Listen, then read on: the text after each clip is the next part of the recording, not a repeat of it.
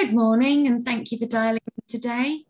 We have got a number of people registered, so we'll just wait another moment or two and allow everybody to join. So if you just want to get yourselves comfortable, we'll begin very shortly. Okay, well, I'm going to kick off. Good morning, everyone, and welcome to today's webinar with Groundsure, which will look at mining in the cities. And in particular, we're going to look at Norwich during today's webinar. My name is Faye Stenning and I'm the account manager here at InfoTrack.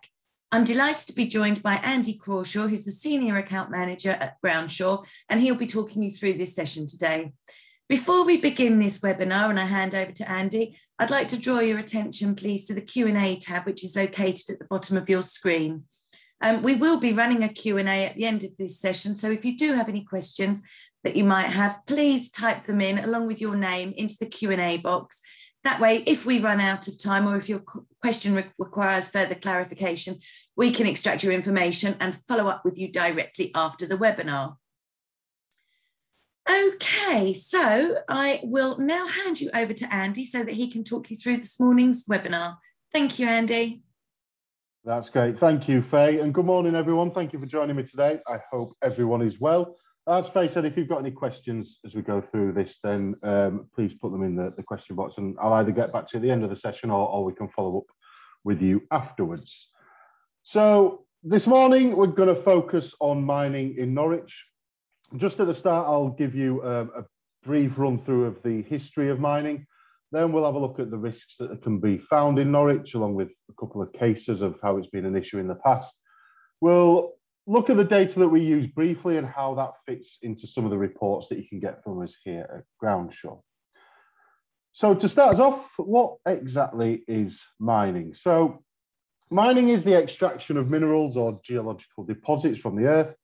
Exploitation of these deposits for raw material is based on the economic viability of investing in the equipment, investing in the labour and the energy required to extract, also required to refine and also transport the materials found at the mine to manufacturers who can use the material. If we consider something that almost everybody owns, such as a smartphone, it will contain an abundance of minerals, including some of the ones that you can see on your screen. So ones we know like gold and tin and carbon and iron, but also things that you might not realise like nickel or chrome or aluminium that's in there as well. All of these minerals and elements have to be mined for the production of a smartphone. It's also pertinent to consider simply the demands for mining by the mining industry itself. For example, there's a demand for coal to power the foundries that are producing steel. The steel is required to make tools in order to mine the coal and for the headgear to raise the coal to the surface. The coal is then needed to power pumping engines and steam locomotives, allowing miners to go deeper in both coal and metal mines. Bricks are also needed to build the mine buildings and the foundries themselves. Therefore, stone mining for elements such as clay, shale, limestone and chalk are needed and are mined in brick fields. Crucibles are then needed to smelt steel. These are made from fire clay, often found interbedded between coal seams. And this cycle is never ending. And it does just give you an idea of how important the minerals are for the process itself, as well as for the end product. Taking you through some of the types of mining, one method of extraction is drift mining. This is where mineral deposits become exposed within a hillside or a valley. These would be extracted by hand and later by machinery directly into the hillside until the mineral was depleted, the working became unstable and collapsed, or the mine became unworkable due to being flooded, for example. We have chalk wells. The earliest examples of chalk mines are very far removed from modern day methods of extraction. Initially, they are likely to have begun as chalk well excavations, consisting of a narrow shaft sunk through the overlying ground onto the chalk bed. From this, a cluster of galleries were dug out, leaving a beehive-shaped excavation below ground. And as miners would have been using simple tools and bare hands, these workings are normally found at shallow depths, working the chalk closest to the surface. Bell pit mining is another early form of mining that works deposits found close to the surface. These may have been in order of around 15 meters deep. restricted to the primitive techniques available to the miners in terms of controlling the stability of the feature and the risk of inundation. This involves the sinking of a narrow shaft to access the deposit before working the mineral out by hand, leaving a bell-shaped excavation beneath the surface. The mineral was then winched to the surface via a bucket, much like we see from wells for water. These are always highly unstable workings. So as a pit became unstable, the miners would return to the surface and sink another shaft adjacent to the previous one in a hope to come down on the same mineral again. And these workings lie largely unrecorded, except on old paper geological mapping and aerial imagery and LiDAR. In these instances, clusters of these shafts can be identified. And then we have a look at open cast mining. This is sometimes referred to as open pit or open cut mining. And this is where minerals are found in commercially favourable quantities near the surface. So what we'd see here is the removal of a thin layer of overburden, which exposes the economically viable mineral without the need for tunnelling deep underground. These are very often seen today as huge surface excavations cut down into the ground via a series of benches. And if we move on to look at Norwich specifically and the types of geology that underlie the surface in Norwich, but also the kinds of risks that come from them. And this slide just gives some clarity on the different types of stone mining that have happened in Norwich. So we've got chalk, clay, flint, limestone, sand, and also gravel and sandstone. And we can see evidence that mining in Norfolk's county town of Norwich is suggested to date back as early as the 12th century. However, across the county, there is clear evidence of mineral extraction dating back over 5,000 years. Chalk plays a key role in agriculture and is commonly used for liming, whereby a mixture of minerals, naturally high in calcium and magnesium, are used to help fertilise the ground and balance the pH of the soil. It was also used within the construction industry, and the growing expansion of the city meant the demand was high, coupled with the expansion of farming to support the city and its surroundings.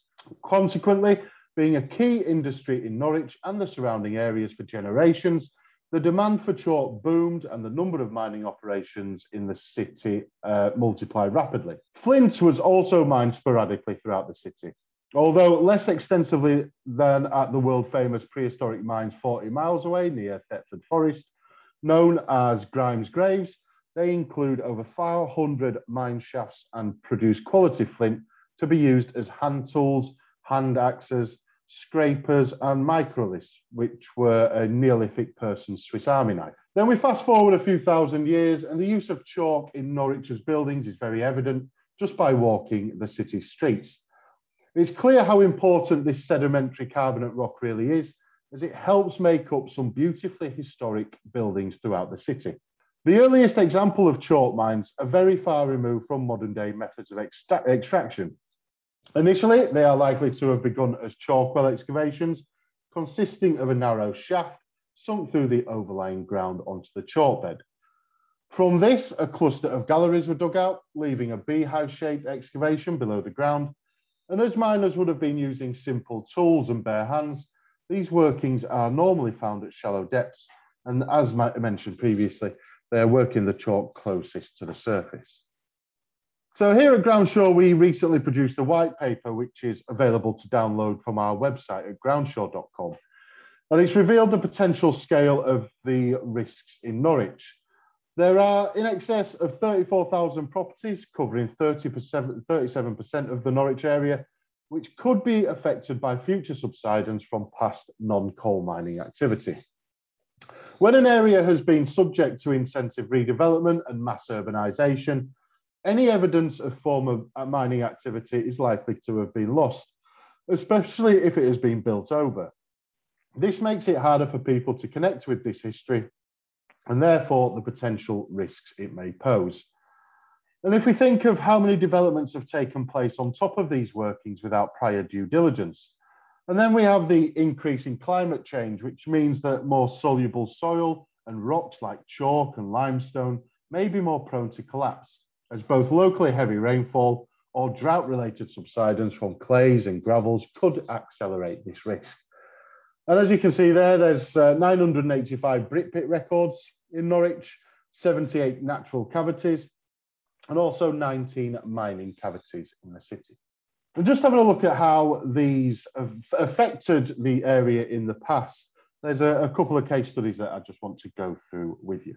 So if we look at Earlham Road on the 3rd of March 1988, we've all seen this picture of the bus in the sinkhole before, but this is where a medieval chalk mine collapsed. It was the number 26 bus, which was passing at the time, and it fell into this collapsed mine. And initially, this was a mine that was brick-lined. The tunnels were left unsupported the further that they actually went into the ground. And you can see the little red diamonds there of where we've seen mine collapses in the past. It is possible that the collapse was caused by changes in the water content of the chalk. This may have been caused by things like heavy rainfall, damaged water infrastructure, or a host of other contributing factors. The flint and chalk from this mine was likely used in the construction of some churches in the city. It was almost certainly provided for some of the mass stone used for the city wall. The mine was rediscovered in 1823 and was then opened to the public. Now, in recent years, the term sinkhole is one that has become ever more common in our media headlines. An important attributing factor to the occurrence of these sinkholes is the underlying geological bedrock. It relies almost entirely on dissolvable minerals being present for a void to be created and a sinkhole to be formed. Limestone is one of these minerals. We've seen a number of sinkholes reported in the last 12 months, and after thorough investigation from the respective regional water companies, many have been associated with damaged water infrastructure. So as pipelines deteriorate and age, leaks can develop and ultimately lead to material surrounding the pipes being washed away. In cases where the local geology contains dissolution of limestone or other soluble minerals, it can simply fall into the solution. This creates a void around the leaking pipe, and in turn means the surface of the ground is no longer supported. Pressure and heavy loads upon the surface can lead to a hole opening up, revealing the extent of the void beneath, and thus a sinkhole appears in the news that we see quite a lot, especially during heavy rainfall. It should be noted that whilst damaged infrastructure does play a part in sinkhole development, there are natural causes too. For example, water passing through fissures into the soluble material following heavy rainfall, or as we are seeing more frequently with the effects of global climate change, rising sea levels. Equally, over long periods of time, groundwater flowing through the subsurface can dissolve the carbonate bedrocks, creating voids, and these voids then allow groundwater to flow at a greater, more accelerated rate, this in itself making the water more erosive. These factors allow soil above the bedrock to collapse into the void, which in time continues to erode from the inside, eventually migrating to the surface, creating open holes. A point to always consider is how historic mining features can cause similar events. The collapse of mine workings do often get branded in the media as a sinkhole.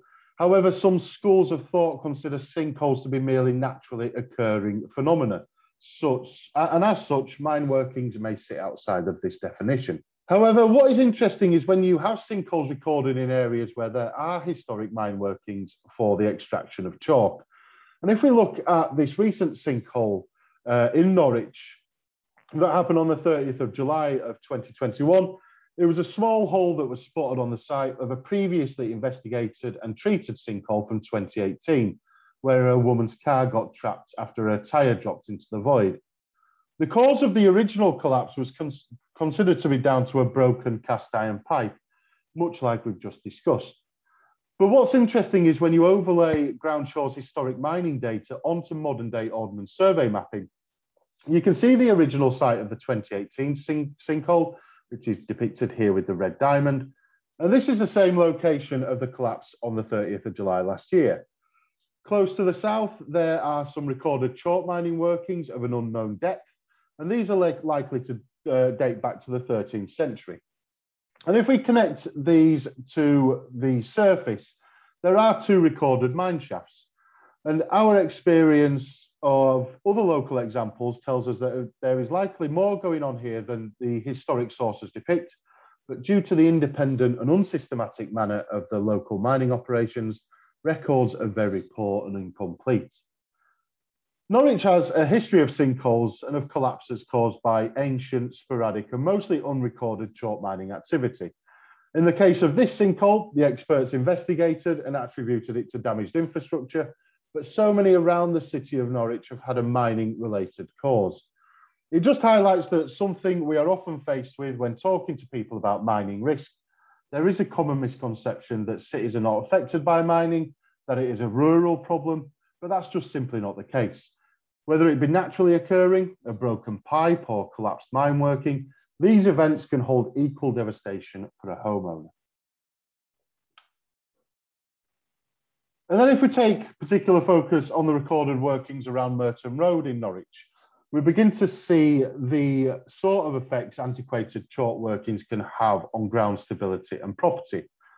Evidence of mineral extraction here is clearly from is pretty clear from early ordnance survey mapping, which not only shows a bold title of stone hills across the area in question, some might argue suggested in itself, but also shows the presence of an initially small marl pit and associated lime kilns. Over time, the quarry rapidly expands in terms of size, and additional lime kilns are also recorded, suggesting an increase in production and growth of the operation. Available mining records for the area show cases of subsidence, as well as a maze of underground workings, believed to possibly emanate from the faces of the recorded quarry. So now that I've set the scene a little, I thought I'd cover off a little about some of the sources we use on a day-to-day basis, starting with the mining records and also touching on the Ordnance Survey mapping and finishing with a few additional sources. So prior to the 19th century, coal mining remained largely unrecorded. Then in 1840, the first Mining Records Office was established in London. It wasn't until 1872 that a legal act came into action, making it a legal requirement to deposit an abandonment plan within 3 months from the date of abandonment. It was a requirement to produce a plan from 1850, but no requirement to actually deposit that plan. The key point to note here was that all that was required to be shown on these plans was the boundary of a mine working up to the time of abandonment.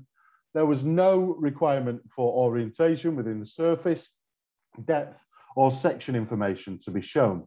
Abandonment plans were used to help and ensure the safety of miners. And then in around 1883, the Mining Records Office was transferred to the Home Office, no doubt along with the collection of the plans. Then in 1923 to 1931, there were 2 mining accidents, following which there was a call for plans to be deposited and which was widely responded to.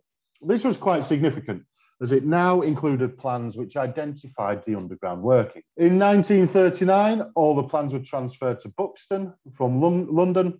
And then after the Second World War in 1950, coal plans were segregated from plans of other minerals and split into regional areas to allow the plans to be more easily accessible. The collection of coal plans were then reunited in 1992, the British coal site near Burton-on-Trent, and were then inherited by the Coal Authority on privatisation of the coal industry in 1994, to be finally transferred to the Coal Authority headquarters at Mansfield. So the reason why I've chosen to provide this part of history of the plans is simply that plans were sometimes never produced, not deposited, lost in transit, or have become unreadable. They've become torn, written all over, tea spilt on them. We've even come across ones with bloodstains on them.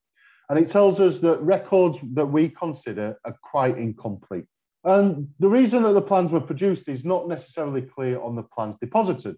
For example, plans can show exaggerated reserves drawn to raise interest in selling shares. The plans may only show a fraction of the mine's extent, identifying only those areas which the mine was looking to exploit. All this provides the reason why you should have an experienced, competent coal mining assessment undertaken, and also look at the possibility of other mining as well, which isn't necessarily coal. It's integral to the rationale and the provision of the Con 29M that we see today, and also why we're seeing more and more non-coal mining reports available on the market. So here at Groundsure, we acquired Mining Searches UK in January of 2020. And with that came their team of just short of 10 mining search specialists. And they've also got 3 or 4 geologists who actually work in the office down in Cornwall as well. Mining Searches UK have been interpreting and investigating mining since 1978. As you can see here, this is a map of Livingston. This is a mine in Yorkshire. And at this mine, they actually excavate ironstone. These were originally all paper maps, but as you can see, we've now digitized them so that they can come through our system. So within our reports as well, we also have the National Mining and Stability Model. This is a tool that Groundsure has developed and used for many years within our mining and ground stability reports. The model has been developed and refined over 40 years of reporting and investigating mining-related risk. The model now includes even more proprietary data and third-party data, just to ensure a comprehensive assessment is provided for each individual property. This, combined with our expert knowledge, investigation reports, and additional information from thousands of transactions, allows us to accurately assess the mining and stability risk posed to each individual property. When each report is ordered, it goes through the National Mining and Stability Model. This is just to determine the risks to a property, and where risks are identified, a specialist mining consultant will review all of the data available for the property and surrounding area, just to determine if there is an actual risk to that property itself. In many instances, we'll be able to issue a past report, and while some may not see the importance of a mining search if it has passed, you have that peace of mind that the report has been fully interpreted, which is where the value lies, and knowing that your client's property is not affected. And then just to quickly take you through the reports that we offer here at Groundsure. We have our GeoRisk report, which is the definitive report covering non-coal mining, recorded ground movement from satellite monitoring, and natural ground stability hazards, including coastal erosion. And we also look into detail on any past sinkhole risks that have happened in any given area. So every media report of a sinkhole that's happened since 2014, we will record them in these reports. This is currently the only standalone non-coal report available. But then we also have our GeoRisk Plus report. This is the most comprehensive report which covers all types of mining. And as such, we are the only provider of all 3 core mining types. So in this, you have everything that's in the GeoRisk report, but it also has an official Con 29M, and it also has a Cheshire Brine report as well, if it's in one of the Cheshire Brine compensation districts. And obviously, if it's in a coal mining area, it will include the full mining report as well. And then we have our Vista report, which if you're looking for the complete all-in-one residential report, then this is the one for you. So not only does it have all that mining that's in the GeoRisk Plus report, it also looks at contaminated land, infrastructure, so any sort of energy infrastructure that's going on in the area, such as windmills, wind farms, solar farms, any gas or oil extraction. It will cover planning applications as well, so looking at small and large applications and house extensions. And then in line with the Law Society, it looks at flooding, other mining, and it also looks at transportation. So HS2, it looks at Crossrail 1 and 2 in London. It looks at the underground, not just in London, but also Liverpool, Glasgow and Newcastle. So it's the full all-in-one environmental report for you. And you can see there that everything that, from a non-coal perspective, what the Vista covers, the same as our GeoRisk and GeoRisk Plus reports. And that's everything from me today. Thank you very much for your time. I'll now pass you back over to Faye. Thank you. That's great. Thank you very much indeed, Andy. We don't have any questions at the moment, but if you do have any that you wanted to submit, please pop them in the Q&A tab and we'll get to them. But in the meantime, I would like to say a big thank you to Groundsure and in particular to Andy for his time today. And I do hope that you've all found this session very informative. If you do have any questions at all about anything you've learned today, or questions in relation to ordering Groundsure reports through the InfoTrack platform, then you can either contact us using the details on your screen, or you can reach out to your account manager who will be able to assist you. I do want to let you know that today's session is being recorded, and we will send you a copy so that you can refer back to Andy's notes. I'm just looking, we still haven't had any questions in. So Andy, I think you must have carried out such a full webinar. You've answered any questions that may have arisen to anybody's minds in particular. So all that's left to say now is thank you ever so much indeed for attending this morning's webinar, to those that have attended. Thank you to Andy and to Groundsure for all of the information, and enjoy the rest of your day, everybody. Thank you very much indeed.